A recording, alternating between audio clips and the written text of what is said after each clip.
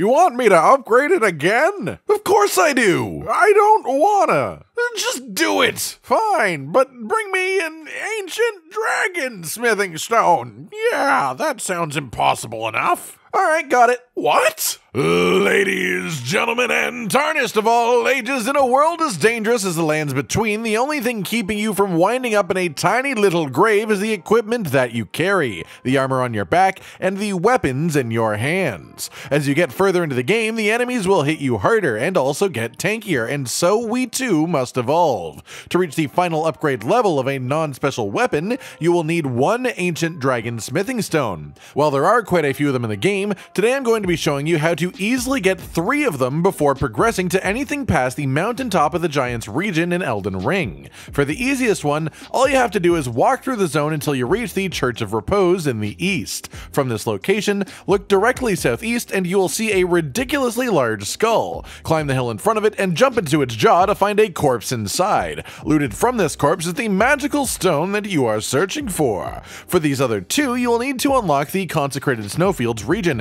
which is done by gathering 2 parts of a secret medallion that you can do at this point in the game. The first half of this medallion is located in the village of the Albinaurics, a short walk directly east of the main site of Grace that you'll find a suspicious pot that is actually a person, and they ask you to hold on to this for later. The second half is found at the absolute top of Castle Sol in the north of the mountaintop of the Giants region. Once you have gathered both of these pieces, head back to the beginning of the mountaintops region and visit the Grand Lift of Rold. Once you arrive here, walk up to the mechanism and swap over to Hoist's secret medallion to send this elevator in an entirely new direction, unlocking a hidden region within the game. At the end of this region lays possibly the hardest dungeon in the entire game, but you can still get 2 ancient dragon smithing stones from the Consecrated Snowfields area itself before you go anywhere close to said dungeon. First, head to the inner Consecrated Snowfield site of Grace, which is just further along the main path north if you are entering the zone for the first time, and then sit down to pass time to night.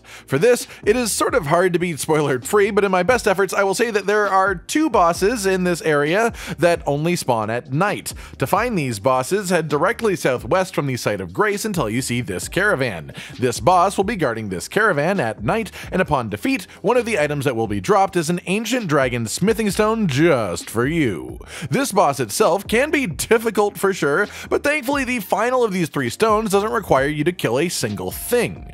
If from this location you head directly west, you will find the Yalu Annex Tunnel, which I absolutely butchered the pronunciation of. From the site of Grace in here, head forward, take a right, and then carefully drop down this hole in front of you. Progress forwards into the next open area, and once again carefully drop down the hole, and immediately take a left to see a corpse with a beautiful golden glow. Interact with it and receive yourself a 3rd ancient dragon smithing stone, and with this, 3 relatively easy, relatively early acquiries, allowing you to bring 3 different non-special weapons to maximum level before even progressing to the end of the mountaintop of the Giants region.